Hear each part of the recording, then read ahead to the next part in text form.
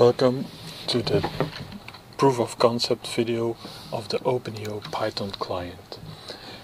This client connects with an openEO backend, but before we can do that we need to import it.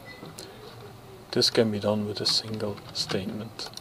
Then we connect to the backend. Connections are represented by a session object. We specify the URL and create the session. Once we have a connection with the backend, we can retrieve a layer or image collection. The backend that we use is the GeoPySpark backend deployed at Vito. It contains a number of layers, but the one we use here contains 10-meter bands for the Sentinel-2 satellite. All of the calls that we run here return immediately because they do not yet execute something on the backend.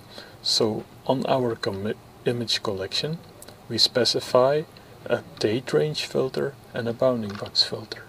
So we now have basically a time series of Sentinel-2 bands. Then we apply an NDVI function directly on those bands. The function is defined in plain Python and is applied to our input image collection and returns a new image collection that represents the NDVI time series. Finally, we convert the time series into a single image by applying a compositing algorithm.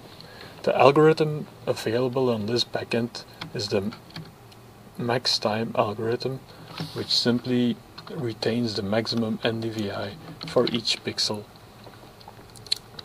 At this point we still have an image collection object, but do not yet have a result. So we now want to send this representation to the backend and download this as a GeoTIFF. This can be done using the download function, and we specify an output format. As you can see, this function also takes longer to run. This is because the backend now actually needs to compute something. After about 20 seconds our result has been returned. So let's try plotting it. We used the raster.io library to read our GeoTIFF and plotted the pixels using a simple color map.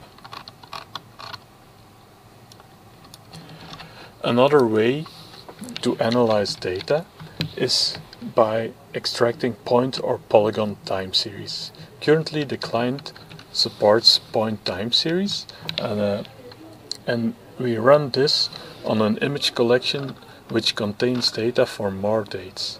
After about 4 seconds you get a result, and we can again plot this in a graph. As you can see, we got results starting in 2015 and ending now in 2018, and we see a nice time series containing some seasonality. Thanks for watching. This video demonstrated the core concepts of the openEO project and the Python client implementation.